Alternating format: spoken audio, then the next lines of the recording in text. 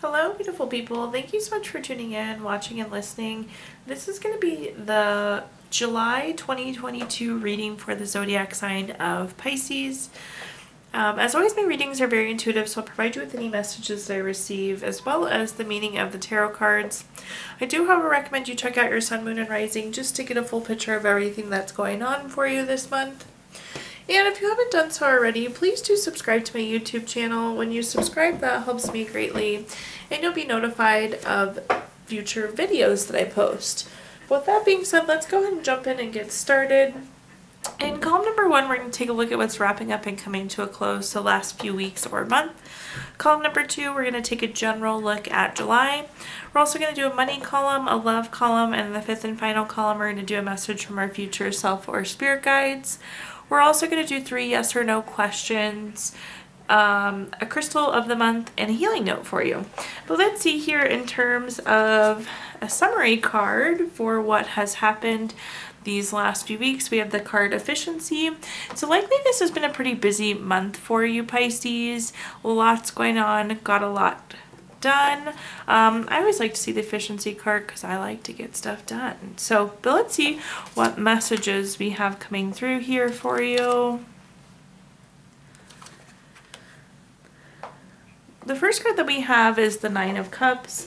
The 9 of Cups is wishes coming true. This is material abundance. This is good health. This is all around a good card. So likely your hard work has led to more money. Your hard work has led to better health. Your hard work in general has led to more abundance. Super, super neat to see there. The next card that we have is the Star card. The Star card is a card of renewal, hope, inner clarity. You can also be in the spotlight with this big star at the top here, Pisces. So you could be getting recognized for some of your hard work and all that you've gotten done as well. Then at the bottom here, we have the Ace of Wands. Anytime we have an Ace card, it is a card of newness. In the case of the Ace of Wands, this is new project, new inspiration, new urge to create. So it does feel like there's something new poking through on the horizon here for you. But let's clarify and see what other messages I can give you. Woohoo, that 9 of Cups energy is really strong. The first clarifier we have is the 4 of Cups. The 4 of Cups is a card of surprise gifts. That's what this 4th cup is coming in over here. So again, you've really been awarded for this hard work, for getting lots done, this efficiency. We have several cards telling you that here, but that 4 of Cups is just echoing that reward. The next card that we have, Pisces, is the 9 of Cups again. Again, that's wishes coming true. That's material abundance. That's good health. Again, all of that hard work paying off. Being able to accomplish and have anything that you want because of that hard work. And then at the bottom here, we have the Lovers card. The Lovers card is a card of partnership, deep love, strength together. Anytime we have 2 of something on a card, though, it could also indicate a decision. So there could have been a decision that had to happen, possibly the decision to pursue this new project, idea, inspiration, urge to create. But this new idea could also be coming with partnership. So let's see now, though, kind of jumping forward, taking a look. Let's see what we have coming in general for the month of July. The next card that we have is Clarity. Clarity is a wonderful summary card. As we go through life, we get more and more and more and more clarity, and then things change. And guess what? We go through and we get, again, more and more and more and more clarity. So a month of clarity coming for you. It's always good. Knowledge is power. We like to know as much as possible, have clarity on as much as possible. But let's see what messages we have coming through here. Do want to point out the cup energy seems to be pretty strong in this column. Cups are water signs typically, and it's very emotional energy. But let's see here, taking it from the top, we have the 6 of Cups to start out with. This is a card of reflection, oftentimes. It can also be a card of reunion, so you see these 2 people being reunited. But I do feel like some of you are going to be doing some reflection, possibly with this new clarity, this new information you have. It could prompt you to reflect. The next card that we have is the Seven of Cups. The Seven of Cups is a card of having lots of different things going on. You see here, if we look at these cups, there's something different in every single cup here, Pisces. But again, this is having lots of different choices, lots of different options. It could just be lots of different things going on. I would say in general, July is going to be a pretty busy month for you, Pisces. But sometimes this could indicate a lack of commitment as well. Something to keep in mind when we have all these options, when we have all these things going on, it can be hard to focus in and work on just one thing. Then at the bottom here, we have the King of Pentacles. The King of Pentacles is a very solid and practical card. Take this as a reminder that this needs to be you, Pisces. I'm not saying that you're not solid, practical, and wise, but especially as you have so many different things going on, this potential for a reunion, you want to make sure that you're really clear thinking, which ties again in nicely with the clarity there, but just being solid, practical, and wise. This could also be an indicator of an investment opportunity too with the King of Pentacles. You could be making a new investment in July as well. But let's clarify and see what other messages I can give you here. The first card that we have is the Four of Pentacles. The Four of Pentacles is a card of desire for long-term security. I actually really like the pairing of the Six of Cups and the Four of Pentacles together, because the Six of Cups is like reflecting back on where you've been, what you've accomplished, and the Four of Pentacles is looking forward and thinking about all the things that you want in the future. So again, really nice pairing of figuring out where you've been and where you want to go. The next card that we have is the Six of Pentacles. The Six of Pentacles is a card of giving or receiving help. It's a very generous card. What I'm seeing here, Pisces, is that somebody may come in and guide you through some of these events, because again, there's a lot going on with that Seven of Cups. Totally different energies, lots going on. So you might turn to somebody here for some support to even just talk through the pros and cons of all that's going on. So again, I do feel like somebody coming in and supporting you this month as you navigate through all those different options and all the different busyness that's happening. At the bottom here, we have the Three of Swords. The Three of Swords is an interesting card. This is like heartbreak, divorce, loss, depression. Sometimes this comes through as like past trauma or healing that needs to still happen. And Pisces, what I'm really getting here is like, I'm just going to give an example. Let's say when you were younger, you maxed out a credit card, and it's like now you're more solid, practical, and wise and know not to max out that credit card again. You could also be hesitant to make an investment because of some sort of past trauma or incident that happened. But just keep in mind that this Three of Swords, these things that happened for a reason. They taught you lots of lessons. You have new clarity now because of them. You're able to reflect and make smarter decisions going forward. So I get some hesitation based on a previous event as well. But now let's take a look at our next column, which is anything related to money. So think job, career, finances, businesses you run, investments you have, really anything you think of when you think of money, Pisces. The first card that we have is the Nine of Wands. The Nine of Wands is a card of keeping and maintaining boundaries. When I see this card, it means a couple different things, but one of the big things here is like knowing when to say no. So we've already talked about July is probably going to be a pretty busy month for you, but like if you are truly tapped out or maxed out on work, make sure you communicate that. Like don't be the yes man or yes woman where you just agree to anything that comes your way. It's okay to have boundaries in work. You may need to set boundaries too in the number of hours that you're working a week. If you only get paid for 40 hours a week and you have 60 hours of work to do, we want to try and make sure that there's that good balance. So again, that persistence is key here with that Nine of Wands and really setting those clear boundaries. The next card that we have is the Page of Pentacles.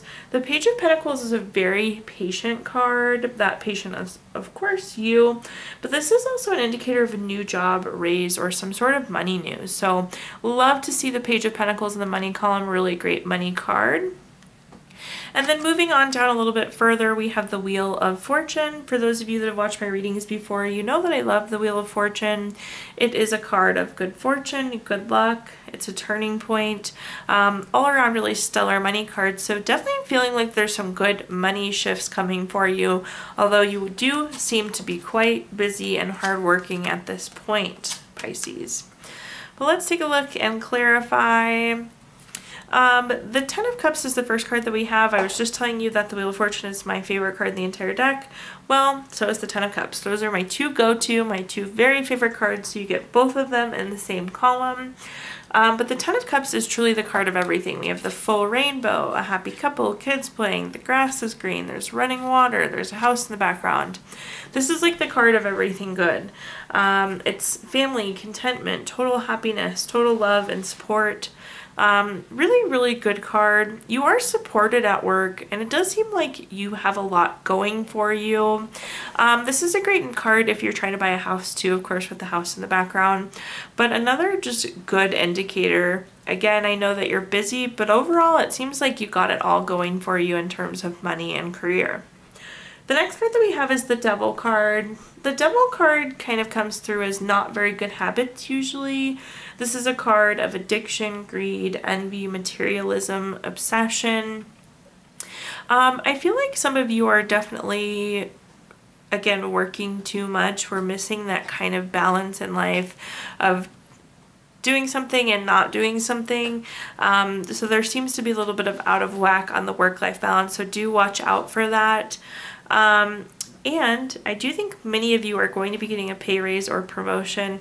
And I'm just going to throw this out here. When you get the more money, make good choices with it. You're already doing good with it, but that Devil card is oftentimes like an overspending card. So think before you splurge. Then at the bottom here, we have the High Priestess. The High Priestess is a card of trusting your intuition, trusting your gut. It is a very spiritual card. When I see this, this means that like your intuition is like off the charts, Pisces. And use that to your advantage. So as you go into this new job, as you set these boundaries, as you hit this turning point, do really trust your gut, trust your intuition to navigate yourself through whatever your new or next scenario will be. Now let's take a look at our next column, which is anything related to love. So think family, friends, relationships, children. Again, anything that we associate with love. The first card is the Page of Wands. The Page of Wands is like, when I see this card, it's like, go be active. Try something new, do something new, go on a date night, try a new dating app. This is about a new activity that you haven't done, Pisces. So keep that in mind. If you're single and seeking, try a new dating app, go to a new location. If you're in a relationship, go do like a paint and sip wine thing, go to a county fair, go to a concert. It's like, go do some activity, try something new. Love to see the Page of Wands. It's a nice, like, spicy change up to what's going on. The next card that we have is the Devil card. We just talked about the Devil, so you have that side by side. Again, there is something out of whack with your work-life balance right now. It's coming through in the work column and it's coming through in the love column. So just be thoughtful of that. Make sure you set good boundaries. You're not overworking. Again, I feel like there's maybe a little bit too much time being spent on work right now and not enough time being spent at home. So just be cautious, aware of that, and try and shift that and balance that out a little bit when you have the ability. Oh my gosh, and you have side by side High Priestess. This is insane. Lots of duplicate clear messages here. But this is, again, it doesn't really like get better than this in terms of spiritual illumination. This is very intuitive. Your gut feeling is so on point in July. Make sure you trust your gut on everything, Pisces. This is trusting your gut, trusting your intuition. Now let's take a look and clarify here. The first clarifier that we have is the Wheel of Fortune. I was just telling you about the Wheel of Fortune and how it's my favorite card in the entire deck, and you get it a second time. So again, that's that card of good fortune, good luck, and a turning point. But I was saying that this is like time to spice things up. Whether you're single or in a relationship, you need to make some sort of change. So we're at a turning point here to a more spicy relationship, and spicy in a positive manner, of course. The next card that we have is the Three of Pentacles. This is a card of collaboration. This is a card of teamwork. I do think that you could possibly, especially for those of you in a relationship, be communicating a little bit more in your relationship. Like if you need to work late that night, do make sure that you tell your family that you're working late that night. Just don't do it, if that makes sense. Or like if you're overwhelmed, or you may even like need to come home and like talk about the meeting, and don't make the whole night about work. Like don't work all night, or excuse me, don't work all day and then go home and talk all night about work. But it's like something about communication is going to help balance out this work life piece that's out of whack, out of balance right now. And then at the bottom here, we have the Eight of Swords. The Eight of Swords is an interesting card. It's very much so a card of self-imposed restrictions. You see this person is blindfolded, their arms are bound down, but then there's all these swords stuck into the ground behind them. So this person can very easily like wiggle their way back and cut themselves free. And this, again, is all about trusting your intuition. We have two side-by-side cards here. It, again, doesn't get much better than that. Your intuition is like screaming at this point, Pisces, but don't second guess it. The Eight of Swords is all about restricting yourself, and you're on point this month. Your intuition doesn't get much better than this, so don't question it. No need to second guess. No need to think about the what ifs. Just trust that gut feeling. Okay, now let's move into our fifth and final column, which is message from our future self or spirit guides. We have the card Expectations. I love this card. It's even the card that's on the deck for this deck of cards, or it's on the box for the deck of cards. Super neat card and wonderful meaning behind it. This is like all about July exceeding your expectations. You like can't set expectations high enough because things are going to be so good. So love to see that type of energy. Let's see what messages we've got going on here. Okay, starting from the top here, we have the Knight of Wands. The Knight of Wands is a card of freedom. This is creativity. This is about being free-spirited. Again, the meaning that comes through here is freedom. Although you're going to have a busy month, I feel like you just like are free to do what you want. Things, of course, are going to be exceeding your expectations. You kind of just have to roll with this. Go out, balance out your work life, and just soak in and enjoy the month. But there's actually going to be a shocking amount of freedom, even given your work-life balance issues that's going on here right now. The next card that we have is the Knight of Swords. If you look at this card, both the horse and rider are moving very quickly here. This indicates a quick change. And you very well could just like wake up one day and have this sense of freedom, or have your work-life balance back out, or realize that things are exceeding your expectations. But this indicates a very, very quick change coming.